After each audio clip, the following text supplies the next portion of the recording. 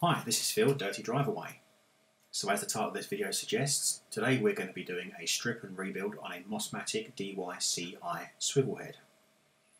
Now these heads are quite popular in the surface cleaners. They're probably a common fitment in all the Mosmatic surface cleaners. But Mosmatic themselves actually do a retrofit conversion kit, which is what I've done. So basically they sell the head and some adapter plates that you can then fit these into other surface cleaners such as Whirlaways and different brands. Obviously you'd need to modify and fit those yourself. The benefit to that is obviously these Mosmatic heads are far superior. They're all stainless steel. They allow for higher pressures, and also they spin quite fast. So yeah, they're not cheap. This conversion kit I think is around £450, so it's probably on par with actually buying a complete new Whirlaway surface cleaner.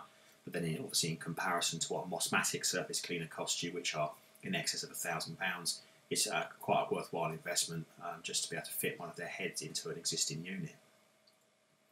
So today we're going to be basically stripping this apart and showing you what's inside. Now there's one thing that I cannot stand is being ripped off, and obviously I've looked at the prices of getting rebuild kits for these heads. And the bearings and a single O-ring seal kit, they're stupid money. They're like £75. So I don't like being ripped off. I like to be able to take things apart and have a look for myself and see what's in them. Sometimes you do find that obviously these companies do have things that are specifically manufactured just for their units, and thus you have to buy them directly from them. But in this case, of this head, they're all commonly available parts that are inside. There's a couple of basically, well, they're like skateboard bearings. They're bigger, but they're commonly available bearings. You've got an axial thrust bearing and about 5 O-rings, so there's nothing too taxing inside. You might need a couple of special tools to get into these. The actual head itself is in 2 parts. The hardest part of actually doing this whole procedure is actually splitting the 2 halves. They do use quite a strong sort of thread lock or a thread seal around the outside of the rather large sort of machine nut. It's not really a nut, but for want of a better word, they use quite a heavy seal around the outside of that. So you will need a vice or some way to clamp this. You're going to need some kind of heat source. Now Mosmatic do say you can get away with like a hot air gun. I did try that. It got nowhere near warm enough. I had to use a blowtorch on this. Obviously, bear in mind there are O-rings inside. You do want to be able to replace these throughout this. So obviously you may find that if you get this too hot, you will end up destroying the O-rings inside anyway. So right around the inside there is an O-ring. But later on in this I will go through exactly what parts are in this, what sizes the O-rings are. So you can buy these, they're commonly available on eBay. The bearings also, they're readily available. So moving straight into the head, this is a quality piece. It's made in Switzerland. It's all stainless steel, very well machined. It would have been quite nice if they had machined some nice flats in the side of these, so you've got a bit more grip when you want to clamp it into a vice. I know Mosmatic show you a special kind of tool they've got when they clamp it in the vice, but obviously, yeah, a couple of flat pieces would have been quite nice. So here is where the 2 halves are joined together. You can basically, there's a lot of seal around this side in here, so you're going to want to get this a bit warm to try and break that sealer off. So the only way I found was to get it into a vice and yeah, clamp it up, get it nice and warm, and then just crack off the top nut. I think it's about 21mm, and that should loosen it off without too much aggravation. So you can see inside there's the top of the carbide seat. You want to be really careful of that. And on the bottom there's a very, very small O-ring, which basically seals the extension piece for the spray arm. So let's get this clamped up in a vice. So we've got this clamped up in a vice with some aluminium jaws. This should help hold it nice and tight without doing too much damage. So I've got a 22mm nut. I said 21 earlier on, but it's 22. I did find when I first did this I had to put it into the steel jaws just because it just kept turning, it kept slipping. And like I say, you will need to put some heat on this because of the sheer amount of thread lock. Now I have had this apart already, so it will come apart quite loosely. So don't think that yours will come apart quite this easily. I did heat it up quite gently with a map torch just to get a little bit warm, not too hot, all around the outside there. So because there is quite a lot of sort of sealer on it.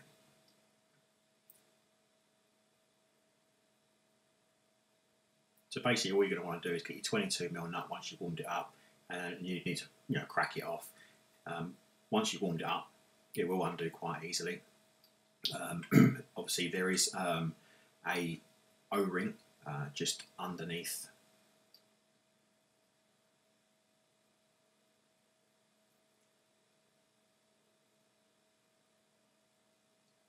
So once you cracked it off, you should be able to spin it off by hand. You can see the O-ring just starting to come into view there. And there you have it. So there's your O-ring. That basically seals it up. All around the outside of there was covered in a thread compound. It wasn't really like a thread locker, more like a compound. So inside there you can see your bearing and your carbide seat right at the back there. Don't damage that. They're very expensive to replace. Same as in that side. They mate up together. They spin. And they're like a machine surface, rock hard, but don't damage, don't go welting on that. So inside there is your common run-of-the-mill roller bearing. They are quite hard. They can be quite hard to get out. This is where you may need like a slide hammer, like a blind bearing puller. What I'm doing off camera now is just basically wiggling it out just to try and relieve it. Like I say, I have had this out previously, so it should just pop out. But you may need to get a slide hammer in there with like a blind bearing insert just to basically pop it out. There is no way of getting it from the other side without potentially damaging the seat. You can pop the carbide insert out. So there you go, the bearings out. This one's actually still quite in good condition, but to be perfectly honest with you, they're quite cheap anyway. If you're going to go to the length of taking this apart, then you may as well just replace the whole lot. Underneath there is another O-ring. That just basically would seal the top of the spinning shaft on the inside. I'll go through the sizes of these later on in the video. So now this is the main spin shaft, should we say, from the internal side, with your carbide seat there in the top. That will come out, but it can be a little bit fiddly to get out, so you're better off just leaving that in there. They can be sort of quite tight. You can try and pick it out, but again, you don't want to put too much pressure on these with any kind of screwdriver or any kind of tool, because if you do end up taking a piece out the top. So from inside, that just pops straight out. That is your main shaft there. On the bottom there, you can see the bottom part. At the top, you've got a very small O-ring, which, like I said, it seals the bottom of the arm. There's like a very, very small 1mm O-ring on there, and on there is the bottom part of the actual thrust bearing. As you can see, it's seen better days. Very rusty. There's the inside actual bearing and the bearing cage. Again, rusted to hell. Don't know why, but they don't seem to be stainless steel, which is very unusual considering these are used in water, obviously at high pressure, high speeds. So obviously once they start corroding, all the gunk and the rust starts to chip away and could potentially end up blocking the inside. So you can see there it's really, really corroded, it's really pitted. That's what was giving the very notchy effect. It's making the whole assembly very graunchy and notchy. So basically what you're going to want to do is knock that piece off. You can pop that into a vise, taking extra care of that carbide seat. So long as you don't touch that seat, you'll be absolutely fine. You can pop that in a vise and just tap gently on the other end with the soft face mallet. It should come out quite easily. I say in this case, because I've had it apart before, it will just slide off the shaft.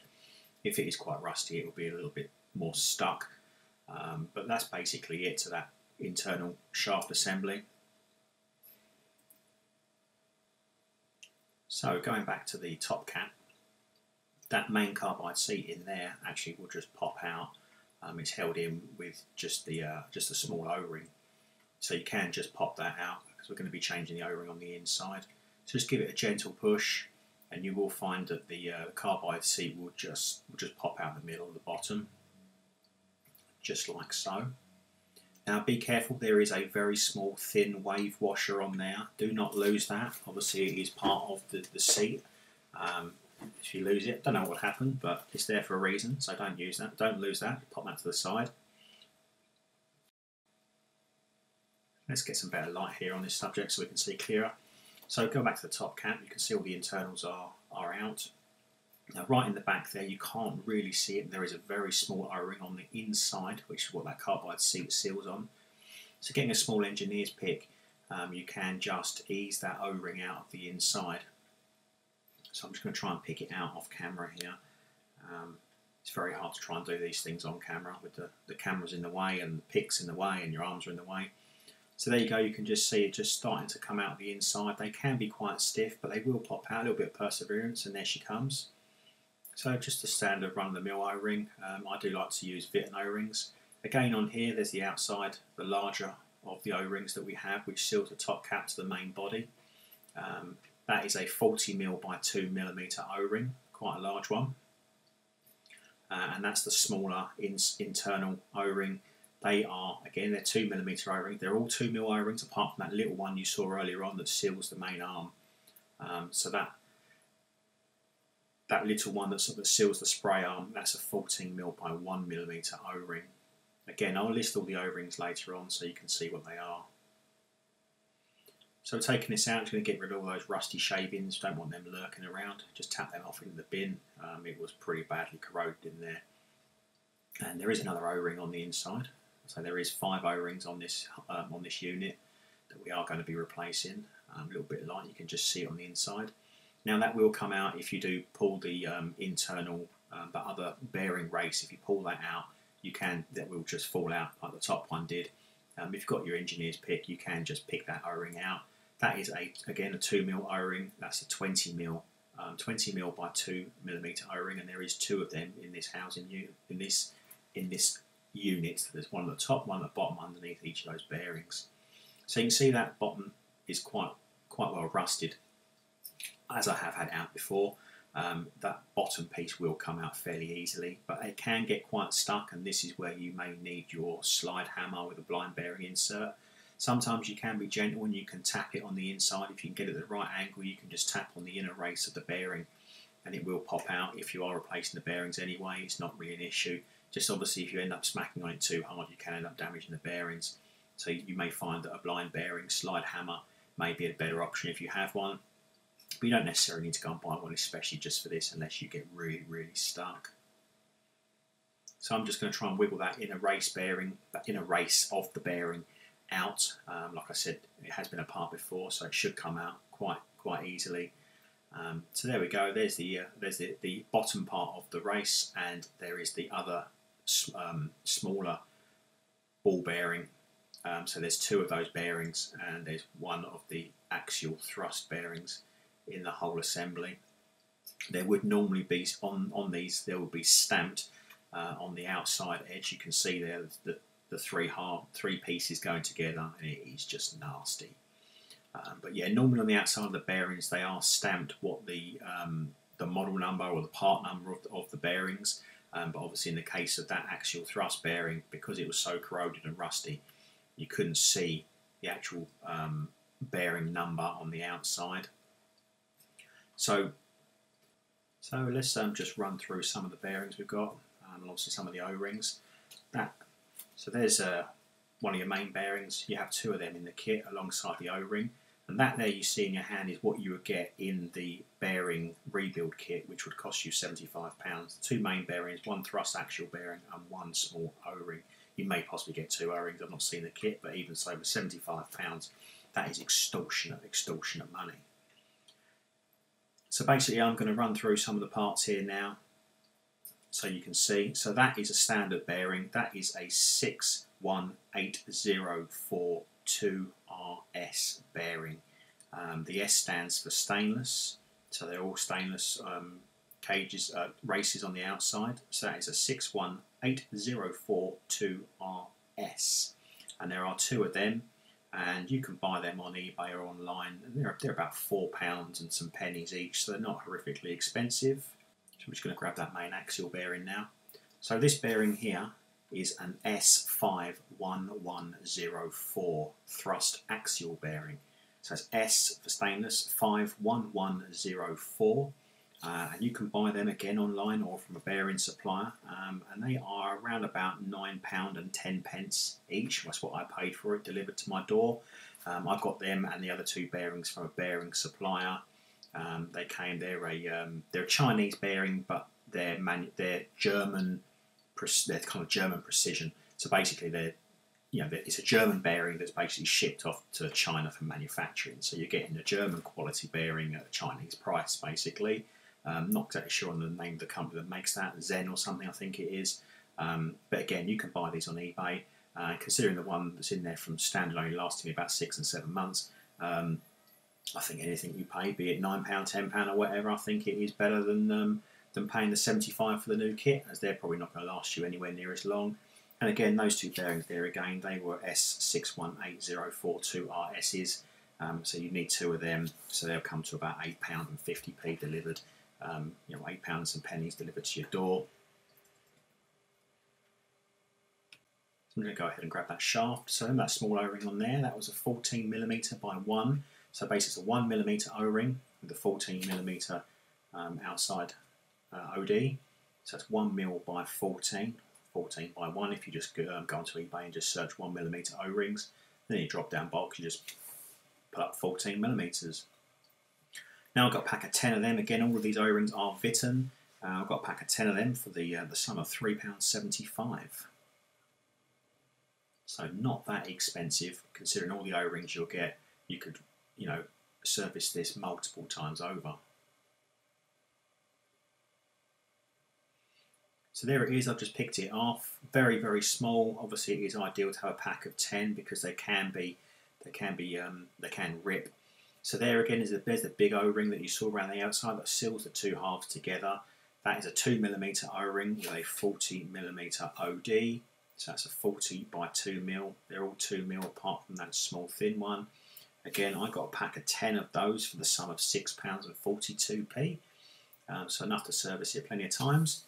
This one here is a 2mm O-ring. They're the ones that seal the carbide seat area, and that's 10mm by 2mm. It goes over that carbide seat just like so. So again, it's another 2mm O-ring with a 10mm OD. So inside there, remember that's where that little O-ring sat, was in the inside. It sat with the carbide seat. You put a little bit of lube on there before you push the carbide seat back in. Just stop it from pulling on the O-ring when you go to reinsert it.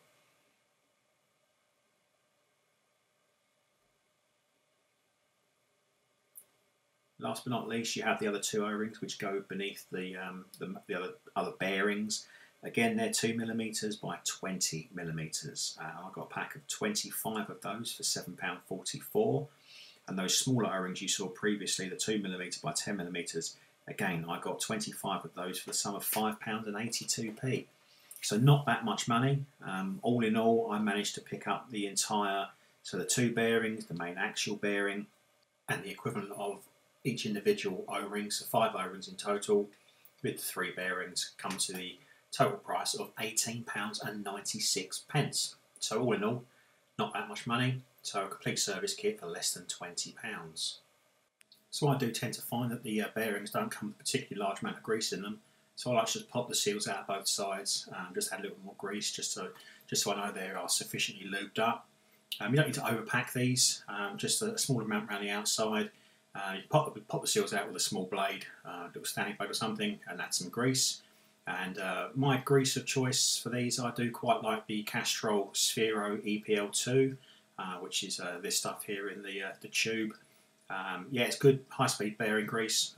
It's good for high loads and fast spinning actions. So we're going to be moving on now to the reassembly. So we're going to start out. Here's all the O-rings, not many.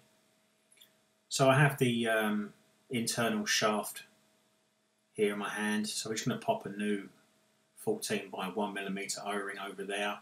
Again, these can be quite tight, and obviously if your threads are sharp, they can rip the O-ring, so just be a little bit careful when fitting these. Hence the reason why I bought packs of 10, just because they are so thin, they can split if you've got a sharp edge or you accidentally nick it.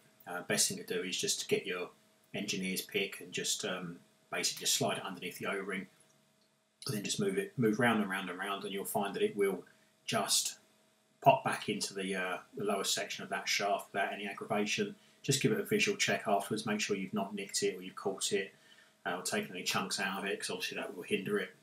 Obviously if you do break it, just pop it off, take a new one. So there we have the first part of the main thrust axial bearing. There's the three parts together. So you're going to want to take one piece, one part of the outer race, and as you can see the numbers stamped on there, the S51104, so they're stainless. And that simply, again, just slides on. You shouldn't need any physical force on that. It should just pop straight on fairly easily without any kind of hammer or other impact-related issues. So we've got the bottom section here, and there's going to be a O-ring in the bottom, so that's going to be one of the 2mm by 2mm by 20mm O-rings. So again, you do need two of these for either side of the bearing. So just basically pop it in, just like so. Nothing hard.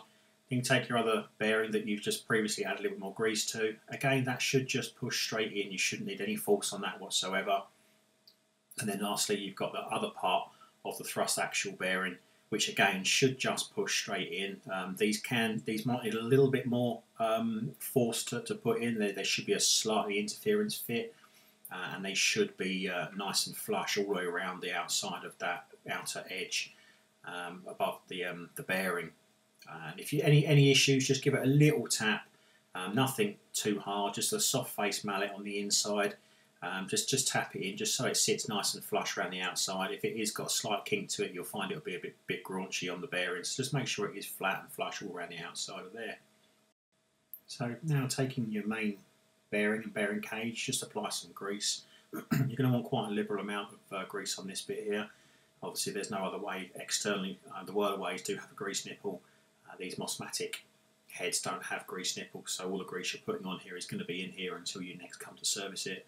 So put a nice liberal amount of grease all around the outside. Give the bearings a little roll in your hands just to make sure that there's plenty in between little cracks and crevices. Obviously don't put stupid amounts in. Just put enough in there so you know all the balls are well coated with grease. And then you just take the bearing race, and you're going to want to pop it back over the shaft so that it sits on one of the inner race section. So you've got your two races. Put a little smear of grease on the inside of that, and with the shaft, you've got your bearings there on the inside, and then take your shaft and just pop your shaft through. Put a little bit of lube on the outside of your shaft so it doesn't catch on the O-rings on the inside, and then just pop your shaft through the middle, like so. And just pop it in, and that is it. That's the main internals all done. You can feel that now. It's all nice and smooth. There's no roughness, no graunching. Bearings are all smooth.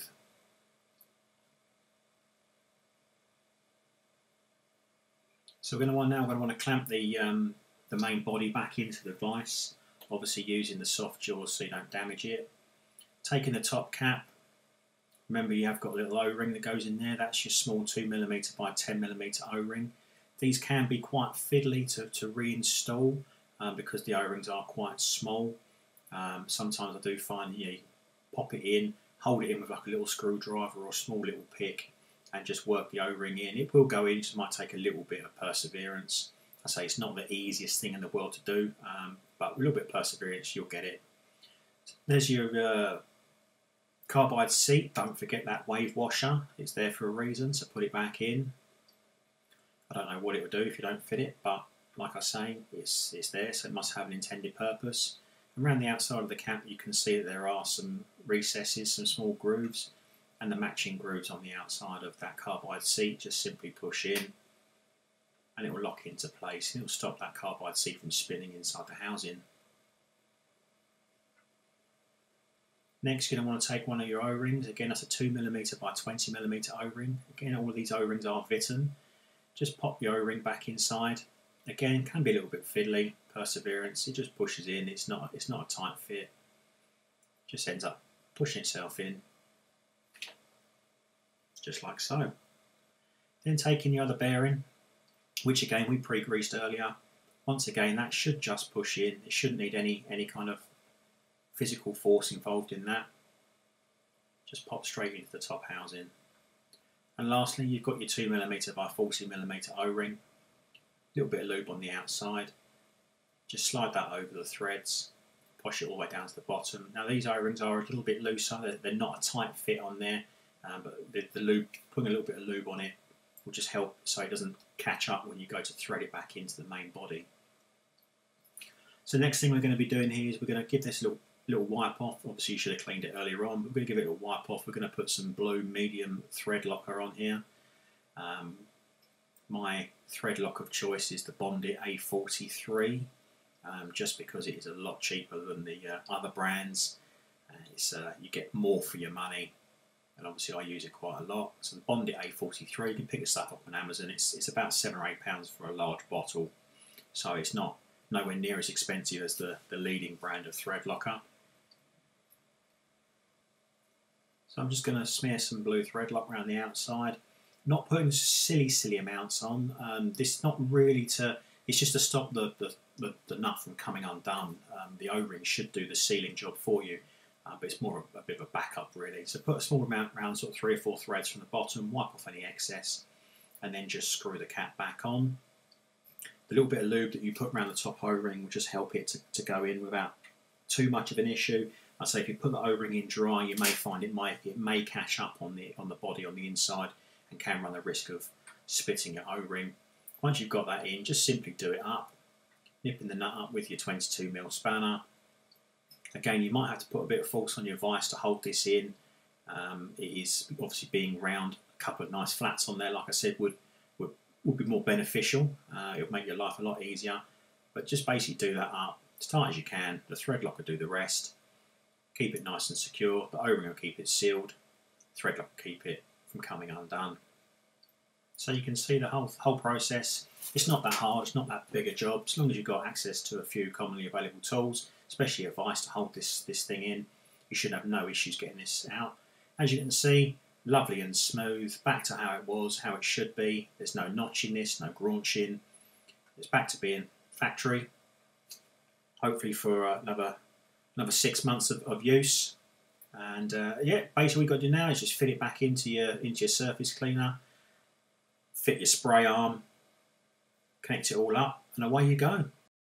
So before I sign off, here's a complete list of all the parts that I used, breaking it all down for you. Obviously you can pause it here if you want to take a note. You've got your 14 by 1mm, your 40 by 2, your 10 by 2, your 20 by 2, your S51104 bearing, which is your main thrust bearing, and 2 of your S61804 2RS bearings. So you need 2 of them. Obviously I've worked it all out, I forgot to add on the second bearing, so it comes in at £18.96 for the whole lot. But obviously that includes 10 of each of the top 2 bearings and 25 of the bottom 2 bearings. So all in, you can service this less than £20. All you have to do next time is buy your additional bearings, which, you know, at £19 10p and was it £8 and 32 pence for the other bearings. It's really something you could do every 6 months. So that's it from me. I hope you found this useful and you put it to good use. It's not a scary task. That's all from me. Happy cleaning. Bye for now.